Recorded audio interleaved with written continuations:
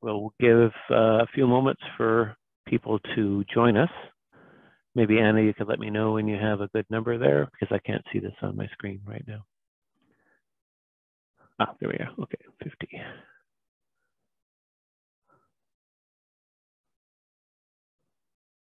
Okay.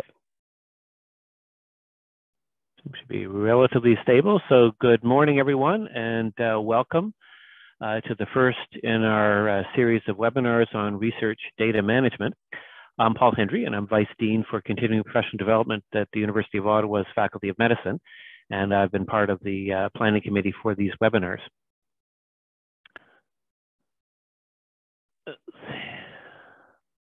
Okay. So by way of introduction, the series has been developed by the Ottawa Data Champions team, which is funded by the Digital Research Alliance's Data Champions pilot project. And the goal is to develop a pan-Ottawa data champion program, including a training program to help improve the quality of data management and sharing in our field. You can see the activities planned by the group, so please continue to participate in our webinar series and visit the website, and also look for the training programs coming in the future. Our team has members from different Ottawa institutions that you see there on the slide, and the committee is comprised of members coming from those organizations, and Kelly Colby is the PI on the project. So here's our website. You can click on that, or you just write. It might be a little bit awkward to write that down at the moment, but we just go onto the Ottawa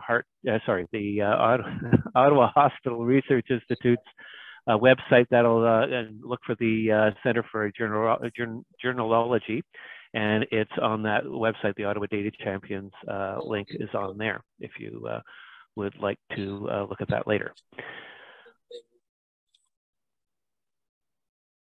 So it's my pleasure to be able to introduce our speakers, but before we do that, there are a few housekeeping notes I'd like to remind you about. So this workshop will be, there'll be 14 sessions weekly, so please check the website for more information on the sessions that are upcoming, and you have to register for each one, please.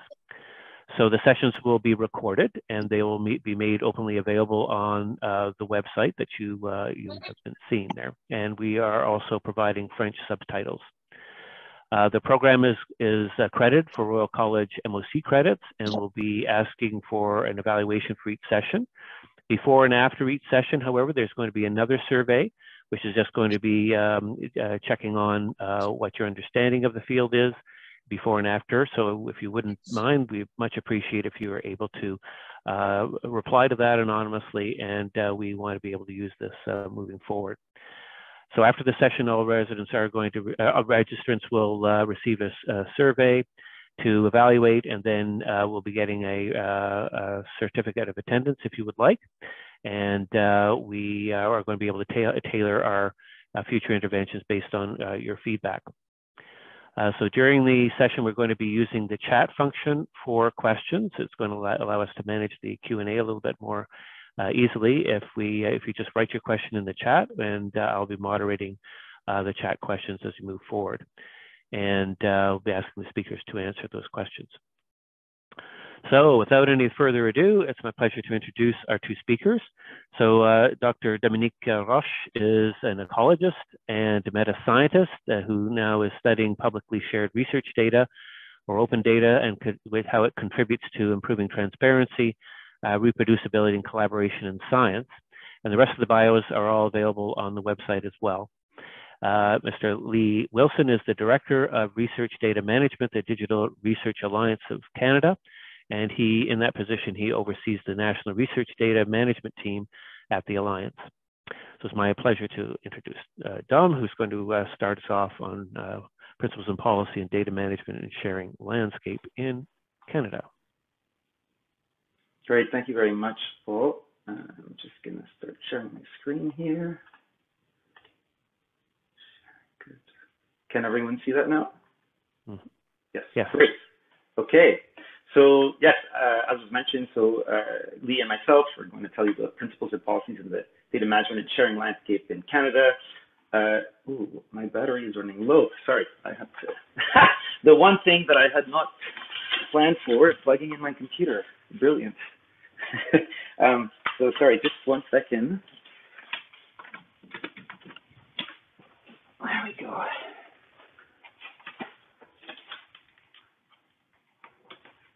Something one should never forget. Well, so I was asked to, provide some information on potential conflicts of interest. These are all, the positions I'll mention briefly are all volunteer. I'm not paid for any of this, so I'm an ambassador for the data repository Figshare, and also for the Center for Open Science. I'm a member of the Canadian National Committee for CoData, and I'm also the president of the Society for Open, Reliable, and Transparent Ecology and Evolutionary Biology. I was a founding member of that society. If there are any ecologists here in the audience who are interested in this, by all means, please get in touch with me afterwards. I'd love to tell you more about our awesome society. So yeah, essentially what this webinar is about is the what, why, and how of research data management and sharing. But before we get into the weeds of it, I wanted to provide a few key definitions to make sure that everyone's on the same page. First of all, it's important to know what are research data. It seems like somewhat of an impossible question to answer at first, but fortunately, the International Science Council's Committee on Data, so CoData, has a really useful glossary of terms related to research data management. And so they define data as a research data that are used as primary sources to support technical or scientific inquiry, and are commonly accepted in the research community as necessary to validate research findings and results. So it's a very broad definition. You can essentially understand that research data are any piece of data or information that you collect while answering a scientific question. And so, all right, we've got some research data. What do we do with it? Well, hopefully we manage it, through what is commonly known as research data management, and it's often also abbreviated as RDM. And so CoData defines this as storage, access, and preservation of data created or collected in the course of research. And some of you might be more familiar with the term data stewardship. It's often used as a synonym for RDM. So RDM practices cover the entire life cycle of the data. It's important to manage data from the very onset of a research project all the way to the completion of the project to ensure the long-term preservation of data once the research has been concluded. So some examples of research data management practices include things like naming files and variables, making sure that your spreadsheets are well organized. So some people might be familiar with the tidy data concepts, making sure that every column in your data set is a variable, every row is an observation. A very important step also is to document your data. So create what's called metadata or data descriptors. So it's often a file or associated data that provide information about the data. And then RDM obviously includes things like data storage, access, and security. So one component of research data management that is kind of a little bit of a standalone is data sharing. So what is data sharing? It is the activity of making your research data openly available for others to access and reuse and build on. And the reason I say it's slightly of its own beast is because you can engage in research data management without necessarily engaging in data sharing, right? You can make sure your data is well organized, well managed, securely stored, and then actually making it public is a slightly separate step. And RDM, for example, might be required by some funding agencies, but not data sharing, whereas some funding agencies might require both managing your data properly and also sharing them openly. And so Lee's going to tell us a bit about that more in the Canadian context in the second half of this presentation.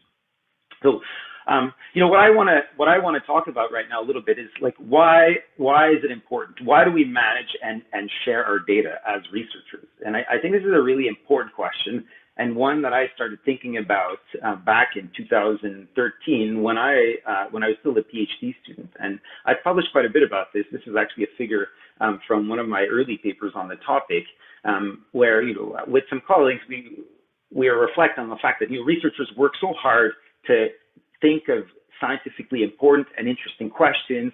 They work really hard to acquire the funding to carry out the research, and then they supervise students and staff. They do all this work, and then they might be asked to share or make these data publicly afterwards, and essentially give it away to other people or other people to inspect and use. And so there might be some conflicts there, whereas researchers sometimes feel like they have intellectual property rights over these data, but there are obviously potential benefits for society to make these data public. And so I want to address that question a little bit. Why should we engage in good RDM practices and sharing data? Perhaps the most obvious answer is, or the most straightforward one is, well, now it is required by many of the journals where we publish. I'm an ecologist, and here are some examples of some of the journals in my field that require authors to share their data as a condition of publication. We have here things like the Royal Society journals, all of the journals of the British Ecological Society, but also some general journals that I'm sure many of you are familiar with, like Nature and Science. All of these require data sharing. A student and I actually recently did a big study looking at all of the policies, the data sharing policies of about 200 journals in ecology and evolution, and we found that 20% of them require data sharing. And overall, about 75% of these 200 journals have some sort of policy with regards to data. So they either encourage data sharing or they require a data availability statement. And like I said, about 20% actually require people to share data.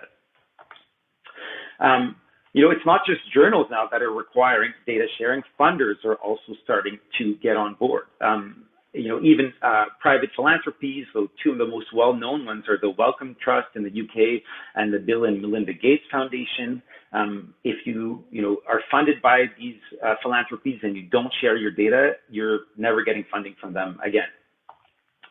There are also national funding bodies. So, for example, in the UK, the Natural Environment Research Council requires data sharing, and in the US, the NIH also does.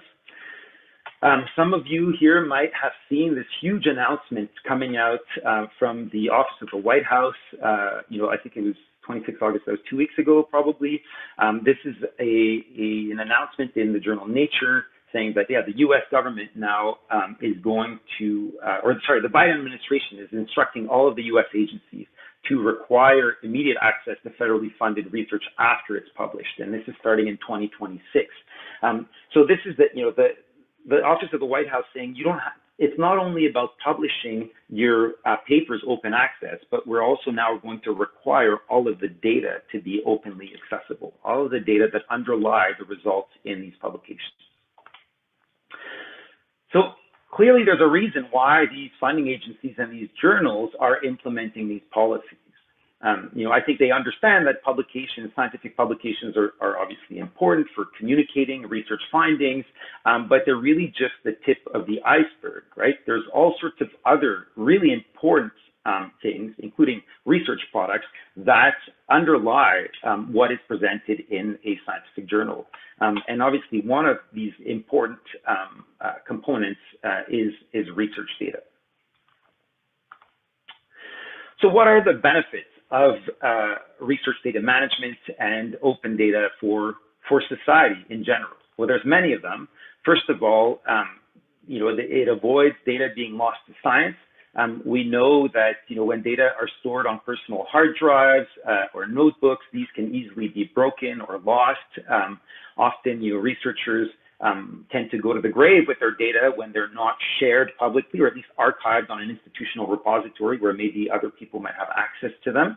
So, managing them properly allows other people to understand them, and then sharing them allows people to reuse them so that they are not lost to the scientific enterprise. Doing this also accelerates scientific discoveries because researchers can then reuse existing data, potentially to answer bigger and broader questions by aggregating data sets. It improves our return per taxpayer dollar invested in research, and that is mostly through the, avoiding the duplication of effort in research. It increases our ability to reproduce and validate results. That is really important, obviously, for reproducibility purposes. It increases our confidence in research results that are published, and it also facilitates detecting fraud. In my field, for example, in ecology and evolution, there was a really high-profile case of fraud in Canada, a Canadian researcher working on the behavior of social spiders, and it was identified through open data sets that many of the published papers from his lab were fraudulent. And so 12 of these papers were thankfully retracted thanks to journal requirements for open data. So what about researchers, right? There are obvious benefits of sharing data for the society and science in general, but what about the benefits for individual researchers? Well, by managing our data better, we can achieve greater efficiency. We can simply think of, what it's like sometimes to get comments back from reviewers, like 6 months after you submitted a paper, and then having to go back to your data and understand what different variables are, what your color coding was, if you happen to use that. So properly managing your data really helps in that sense to be more efficient. Also, if you want to reuse your data a couple of years down the road, for example, you've collected some more and you want to aggregate the data set to do some reanalyses, so that's really good. So it leads to greater productivity. By sharing data, if everyone shares data, we as researchers also gain access to more data sets on which we can carry out research. There's the potential also for new collaborations and co-authorships when we share our data. It often happens that people interested in reusing a data set will contact the original authors to acquire more information and often offer them to be, collaborators or co-authors on a project. Their data sets that are archived on repositories also get permanent identifiers, so DOIs, and they can then be cited. And that can be used by researchers to showcase, how their data are being reused by others in tenure and promotion applications, et cetera, et cetera. And there's also some evidence, which I will talk to in a bit, about showing that there is up to a 25% citation advantage for papers that have associated open data. All right, so that's great, benefits for society, benefits for individual researchers. What is actually happening in terms of sharing practices? So this is a graph here published by Mark Hanno, who is the founder of Figshare, and it's on a really neat blog called The Scholarly Kitchen. The graph shows the number of data repository DOIs, so across a number of different well-known repositories over the years. And what we can see here is there's clearly an increase, from about a couple hundred data sets shared in 2011 to upwards of 25,000 DOIs created for data sets in 2021. This is a trend that I've also been observing myself in my own research. This graph here shows the percent of articles with open data from 2012 to 2020 for two different fields of research that are hotly debated. So there's a lot of mudslinging that happens in this field. This is comparative physiology. I'm not going to go into the details of what these are, but they're very heated debates. And I think it's really encouraging to see that, from 2012, we had about 10% of papers had associated open data, whereas in 2021, we're looking at about 50%. So even when things are contentious, people are sharing data, and that obviously can be beneficial for consensus building. So that's great. We're seeing that more data are being shared, but what about the quality of what is being shared? And this is something that I've looked at in some of my work with a student. We looked at 25 data sets every year from 2012 to 2020 that were archived in the repository Dryad. This is specific for ecology and evolution between the years 2012 and 2020. And so we scored basically the completeness of the data. So if you read a paper, how many of the variables that were measured are actually present in the data set. And we also scored data reusability. So how easy is it to actually reuse the data that are present in the data set? And what we found is that there hasn't been very much of a change, actually, from 2012 to 2020. And there's a lot of variation in kind of the quality of what is being shared. Some data sets are really complete and reusable, but some are not at all. So this leads me to talk about a very important concept when it comes to research data management and sharing, the fair sharing principles. So I briefly want to give you kind of a synopsis of what each one of these letters stands for. So F is findable, A accessible, I interoperable, and R reusable. So these are principles to help us ensure that the data that we share are as high quality as possible.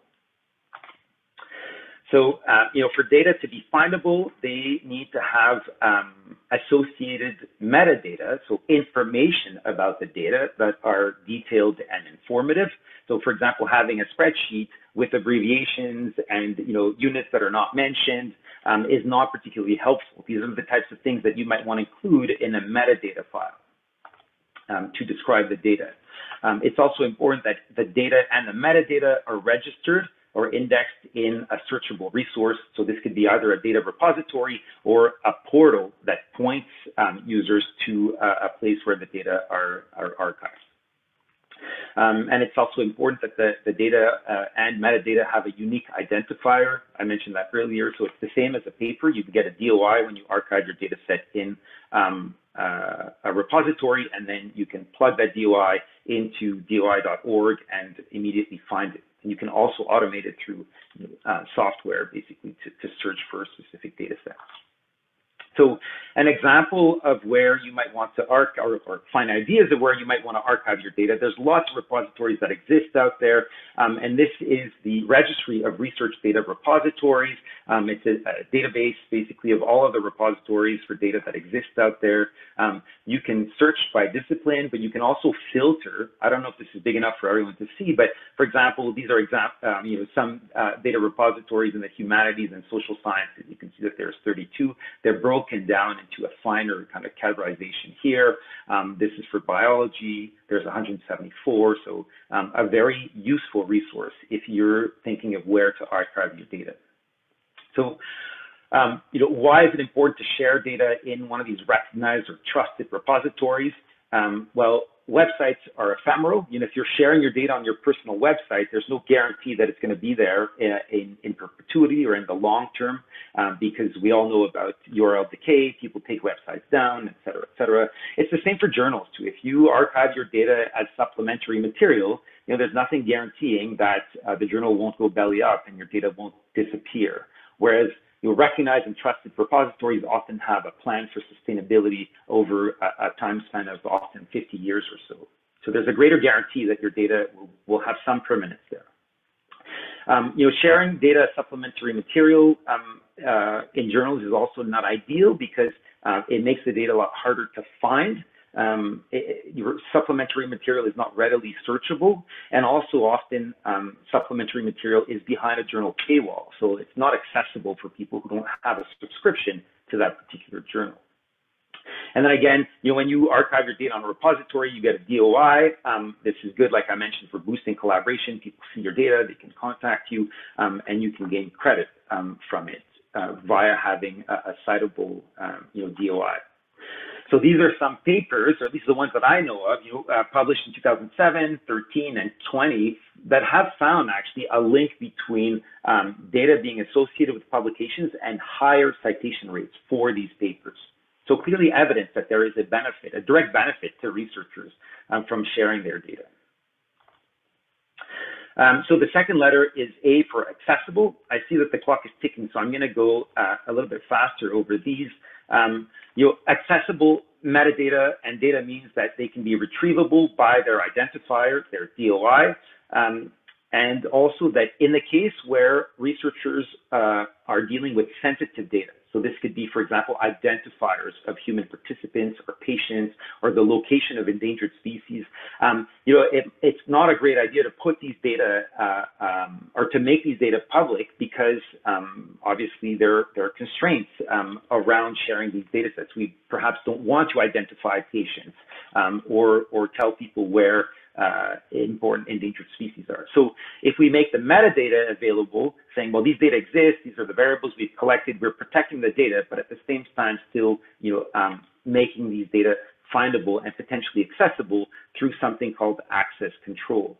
So when data are sensitive, we can advertise them through metadata, and then if people contact us to use them, then we can say, okay, we'll verify their credentials and make sure that only people that have a good reason for accessing the data will actually have access to them. And I think Lee's going to talk about some initiatives, in Canada that are specifically to help researchers with this problematic. Okay, so the third letter is interoperable. So data, essentially, interoperability means that data, can work. Essentially, it's products and systems being able to work with each other. So if you share your data in a proprietary file format, so for example, MATLAB or SPSS, well, only people who have these programs will be able to, view and potentially use your data. So for data to be interoperable, you should share them in a non-proprietary file format, something like CSV or TXT. It's also, whenever they're available, it's good practice to use recognized standards and vocabularies.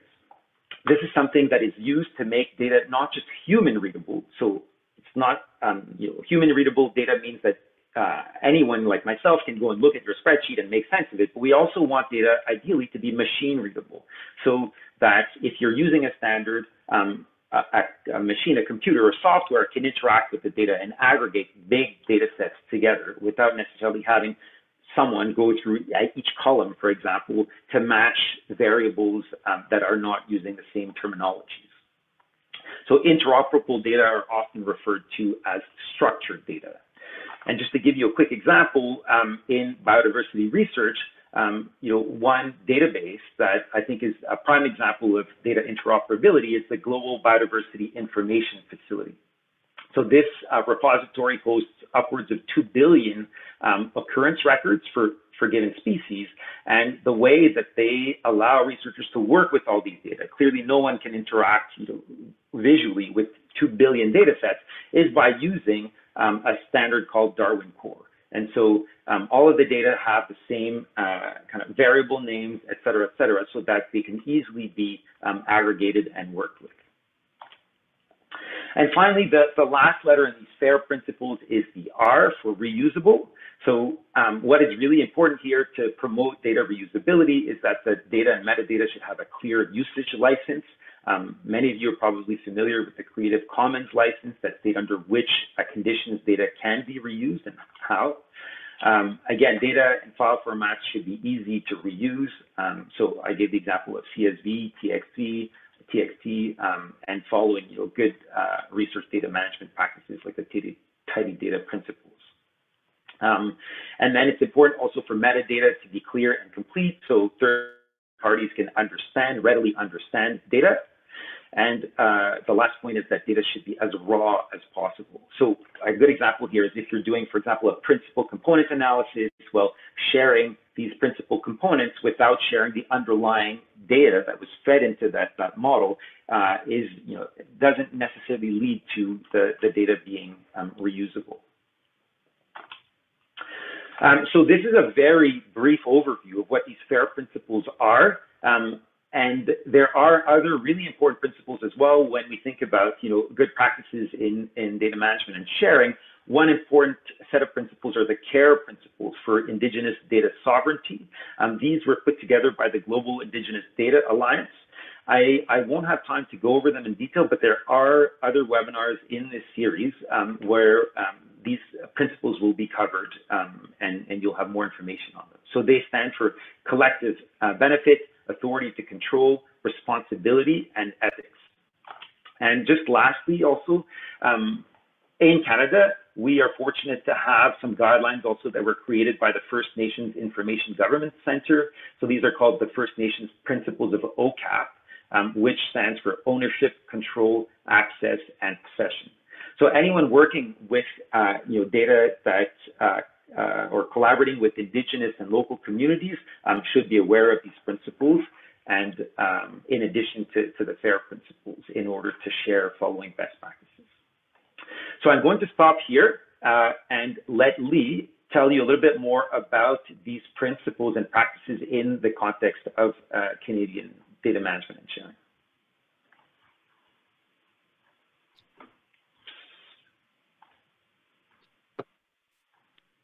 There we go. Great. And is everyone able to see my screen? Yeah. Yes, excellent. Okay, great. Thanks, Dom. That was a fantastic overview. I'll kind of do my best to move us through, give us lots of time for questions at the end. And I may skip over some parts where you've already sort of covered it perfectly. So thank you for that. So thanks, Dom, and thank you to the organizers of this session for the opportunity to co-host the presentation today. As a part of the conflict of interest requirements for the session, I will state that I'm an employee of the Digital Research Alliance of Canada, which I think will become apparent through this presentation. The Alliance has provided funding to support this series as a part of our Data Champions funding initiative. I'm also a member of the Research Data Alliance Executive Council. I'd like to start by acknowledging that I'm speaking to you from Halifax, Nova Scotia, the ancestral and unceded territory of the Mi'kmaq people. And in my section, I'm going to give a brief introduction to the Alliance and its RDM team, and then I'll provide an overview of what I'd say is the main policy driver in Canada right now, aside from journals and other things, but in terms of our funding agencies, which is the tri-agency RDM policy. As I work through that policy, I'll be highlighting major considerations for researchers, some of the timelines around implementation, and then national services, tools, and resources that are available to researchers to help you comply with the policy requirements. So the Alliance is a new national not-for-profit funded by Innovation, Science and Economic Development Canada that seeks to catalyze world-class Canadian research by being a trusted, inclusive, and collaborative partner as we work towards providing sustainable, researcher-centric, and integrated digital research infrastructure for Canadian researchers.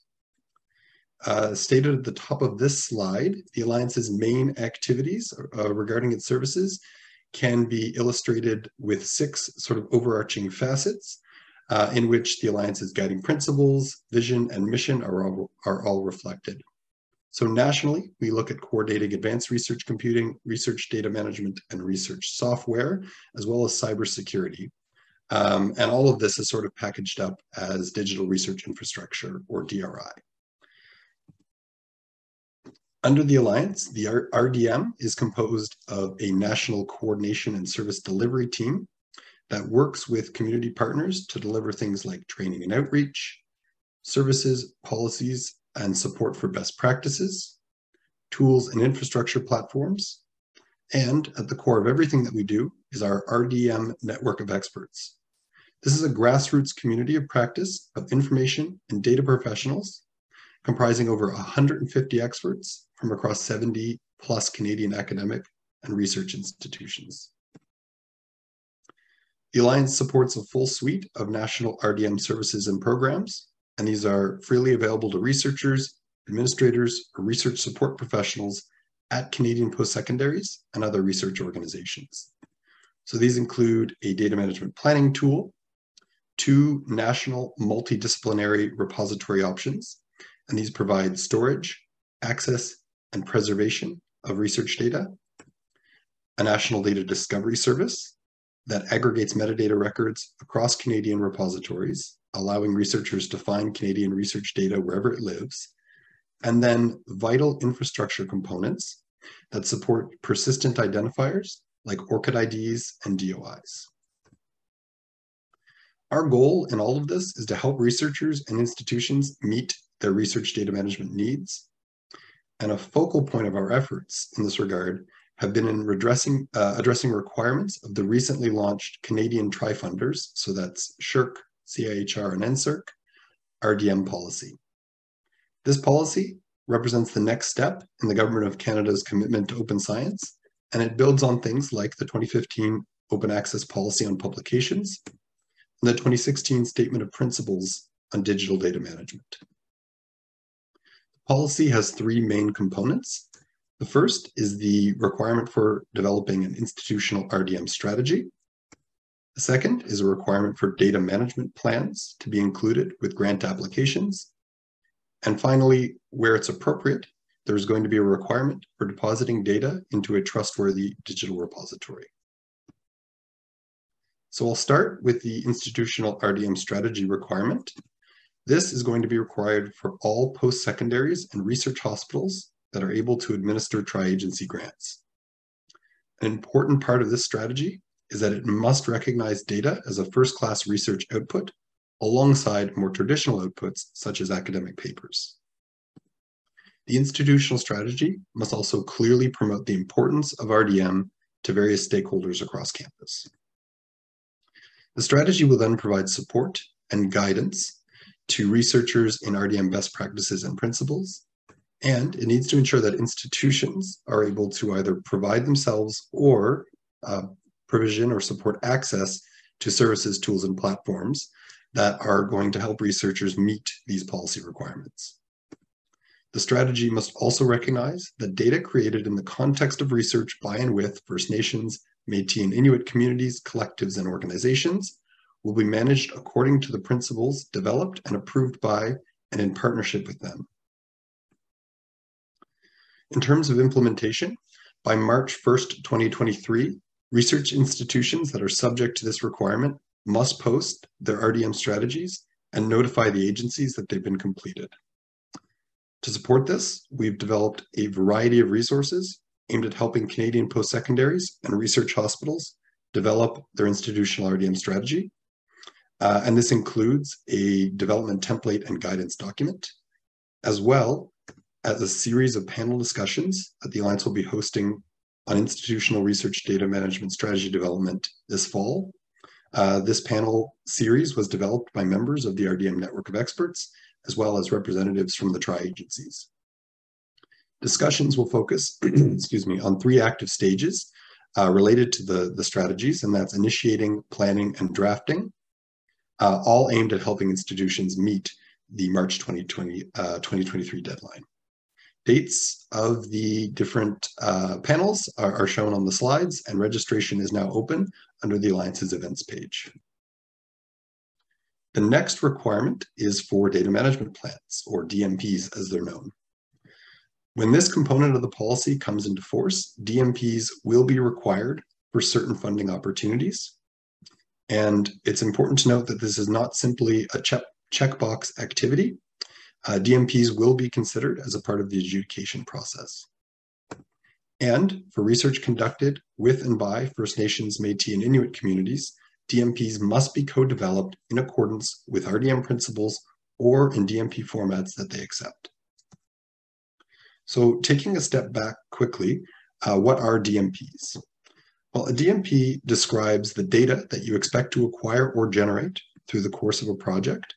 And it also explains how you will manage, describe, analyze, and store your data, as well as details how you will share and preserve your data when the project's finished.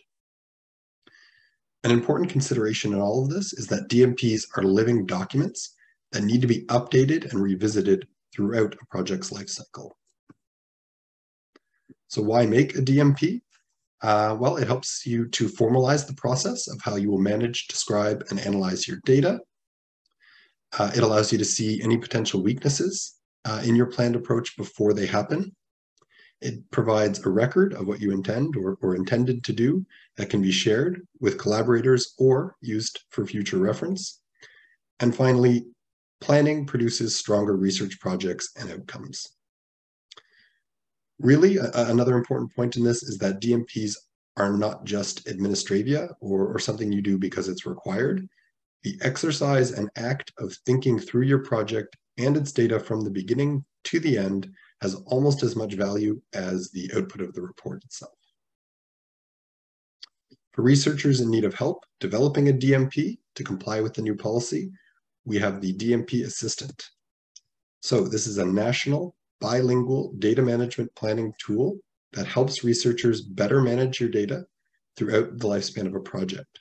It's hosted by the University of Alberta Libraries and supported by the Alliance. And it allows you to develop a DMP following a series of key data management questions, and all of these are supported by best practice guidance and examples. The tool is free to use, regardless of your institutional affiliation or non-affiliation. So with the DMP Assistant, researchers can create DMPs using a generic template or an organization, discipline, or methodology-specific template, and I'll have more information on that later. They can see guidance appropriate to the particular template they're using and their organization. They can collaborate with multiple researchers on a plan and connect with local guidance and support for data management at their institutions or research organizations.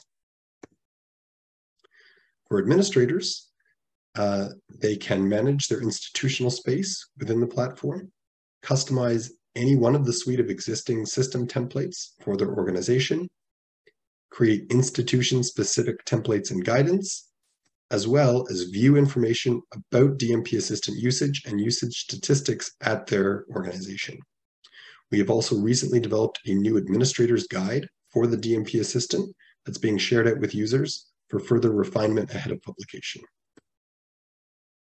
So in addition to the platform itself, we published 13 discipline and methodology-specific DMP templates.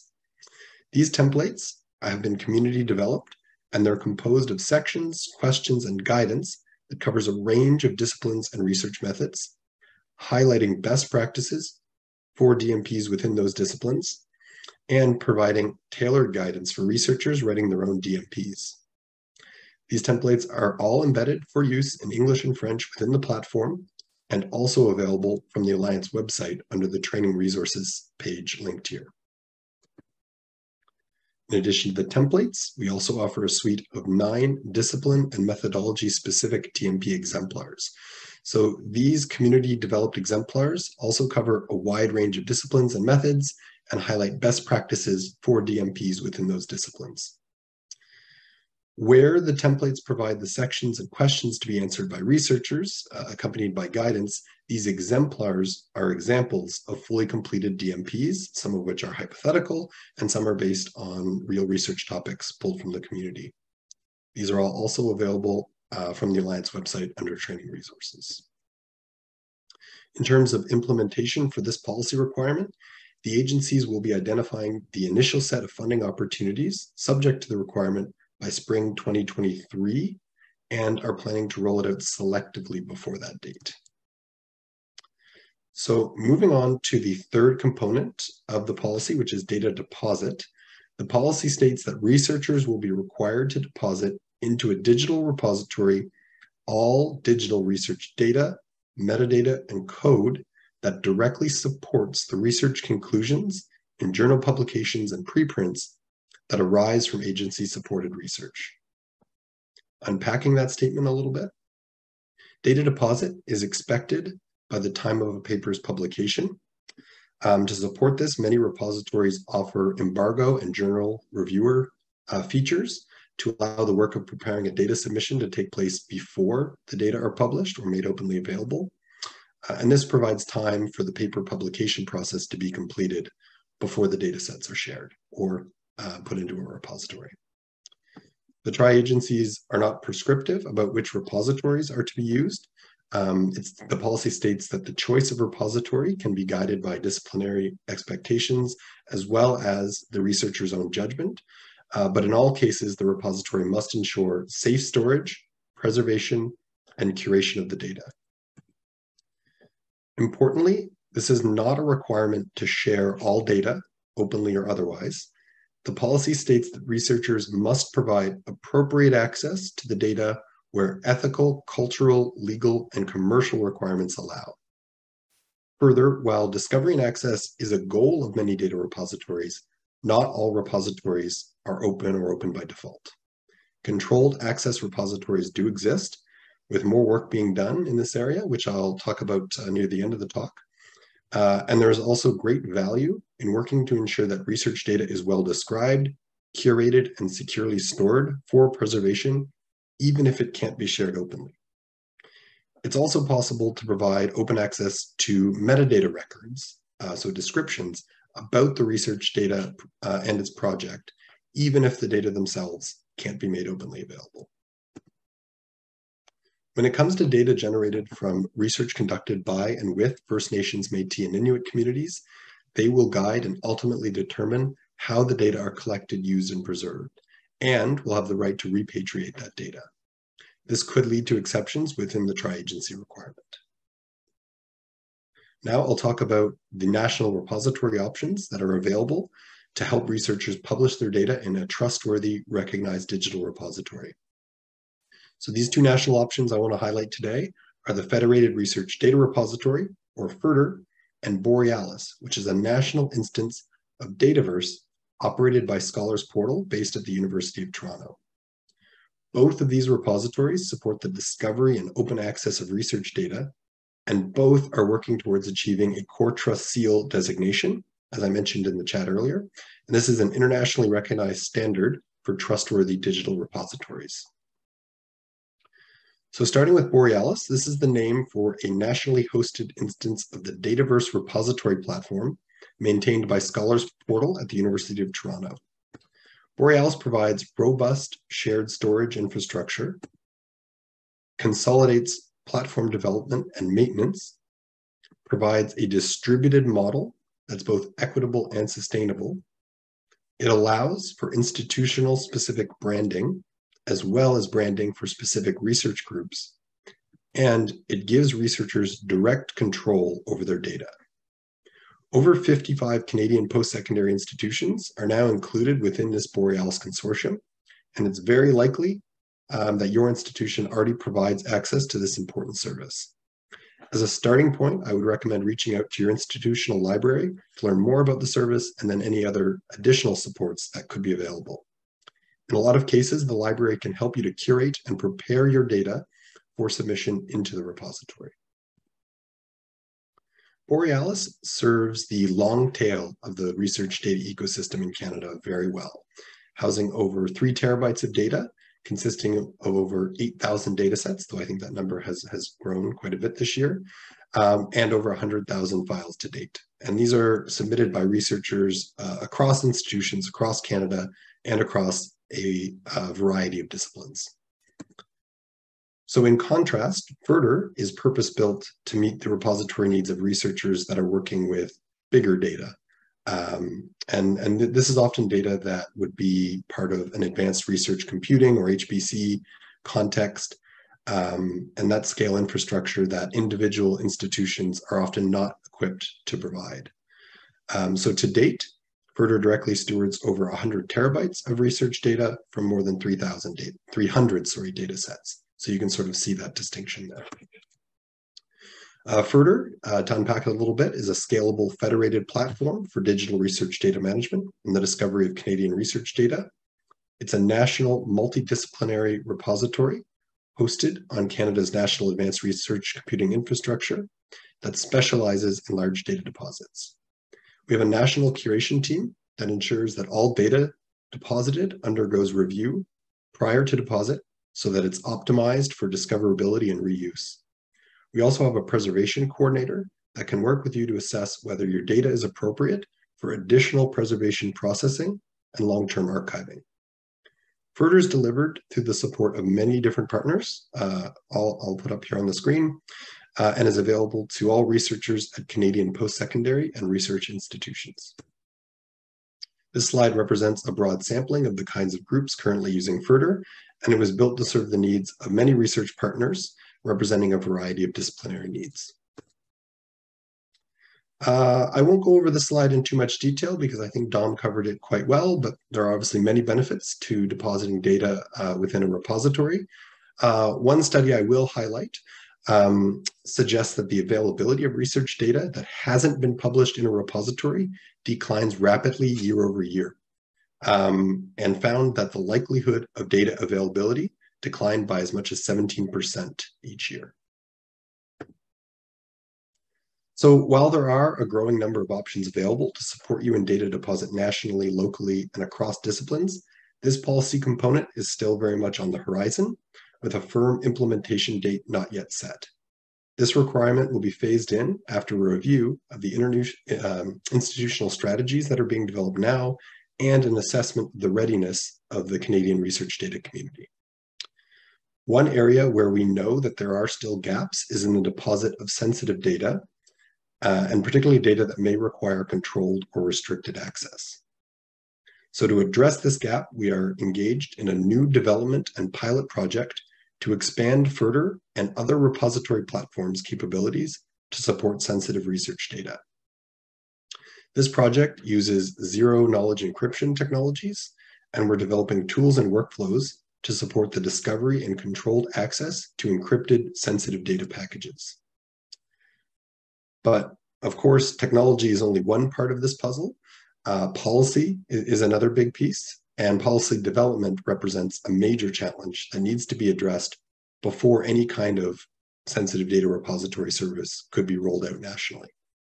The goal for this next phase of the project is to collaborate with post-secondary institutions, research organizations, and repository service providers on data access and sharing terms and conditions that can be made broadly applicable across institutions and jurisdictions.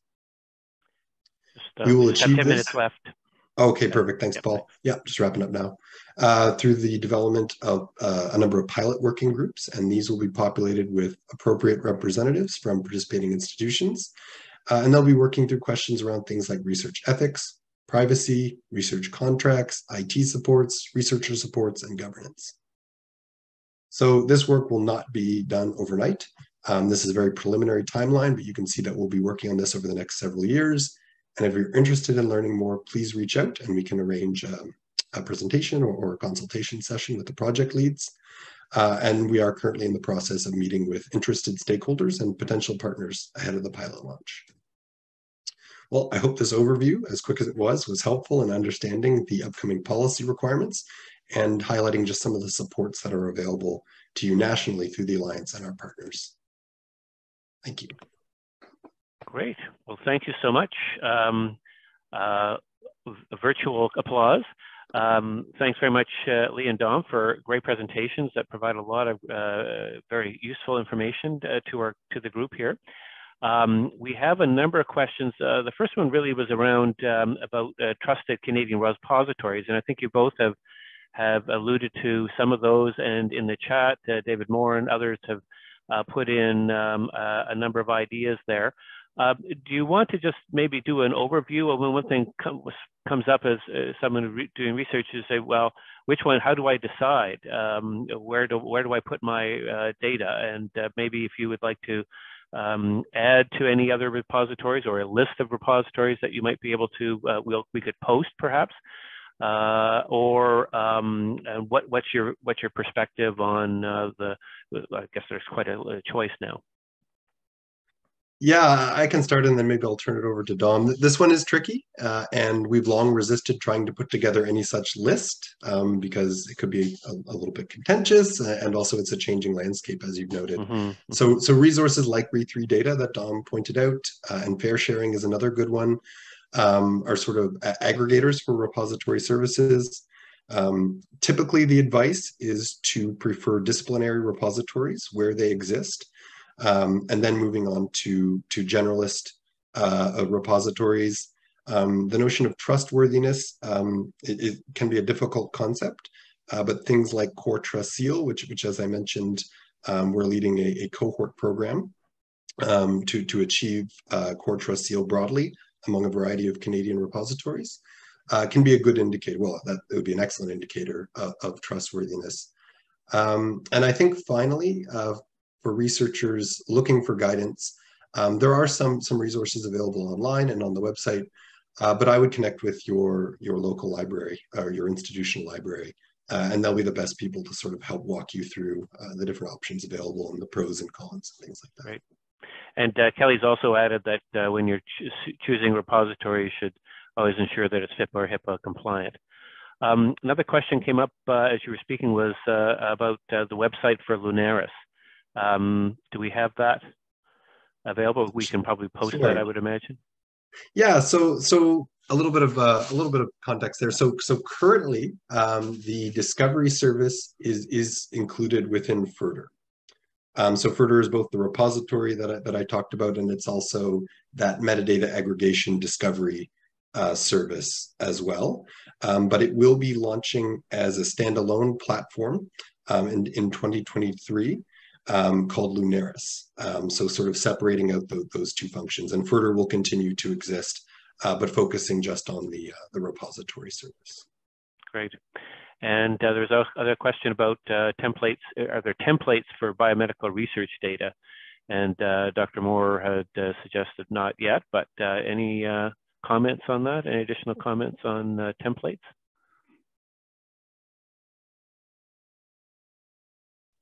I don't know if you're asking in general, I guess. Yeah, sure. Please. I mean, as I indicated, that's sort of one of our goals in the program of funding that we've received from the Alliance is to focus on templates, for example, for clinical trials and observational studies such as case control studies, cohort studies, and hopefully we'll have those available, within our funding period. Great. Thanks. If I can just add a quick comment to the previous question about choosing a repository, it is really important. I mentioned quickly this one resource, re3 data that Lee also pointed out. I think, as he mentioned, what people really have to think about is what types of data are you using? And it makes sense to consider whether you have structured data or unstructured data. So structured data would be data that are discipline specific and have a given standard. So I mentioned, for example, biodiversity data. If I have data on the occurrence of species, it would make no sense for me to go and archive it on a generalist repository like Figshare or Zenodo, for example, because there are established standards for these data and there's a dedicated repository for it, which is the Global Biodiversity Information Facility. In biomedical sciences, I'm not super familiar with that field, but I'm sure that there are very similar types of repositories and standards exist. So again, like Lee mentioned, librarians, research data librarians are very aware of these, and they can point researchers to in the right direction to choose the correct repository. It's also beneficial for the researcher, as in for discoverability. If you want your data to be reused or contributes basically to advancing knowledge, well, you want it to be in a place where they will be appropriately managed and shared. Thanks. Another question is, when it comes to clinical research on human participants, do we need to have ethics approvals for data sharing? What about patient consent to be part of that data source? And also, what are the Canadian repository for clinical research? Well, I can start on that one. So I think the answer to the first two questions, generally speaking, is yes, with all kinds of contingencies and things like that. And then what are the Canadian repository? Yeah, so I think what I'd like to do, I've copied this question, and I'd like to kind of take it away and consult with some colleagues and maybe come back then with a list of appropriate repositories. I could probably name a few now, but I'd rather sort of give a more fulsome answer. Dom, unless you have any at the top of your head that would be appropriate to highlight. No, I'm not super familiar with biomedical data or clinical data, to be honest. So I unfortunately I can't add more. So I understand there are likely going to be some future sessions that may be touching on these points. So keep posted, and please attend the rest of the webinars. I think that's the end of the questions that I see here. So I think you must have answered a lot of the questions in terms of what to do. And so on behalf of our planning committee, I would like to thank you, Lee, and Dominique for your time and expertise for sharing. And also on behalf of Kelly, Kobe, and David, I would like to thank you very much for attending, all the participants who have joined us. And also, please sign up for the other 13 webinars that will be every week until December. So we look forward to seeing your participation in all those as well. So thanks, everyone. And unless there are any other last comments anyone would like to make? No, thank you very much for the invitation. It was fun. Great.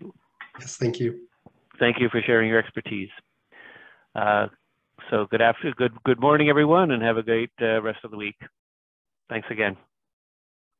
Bye now.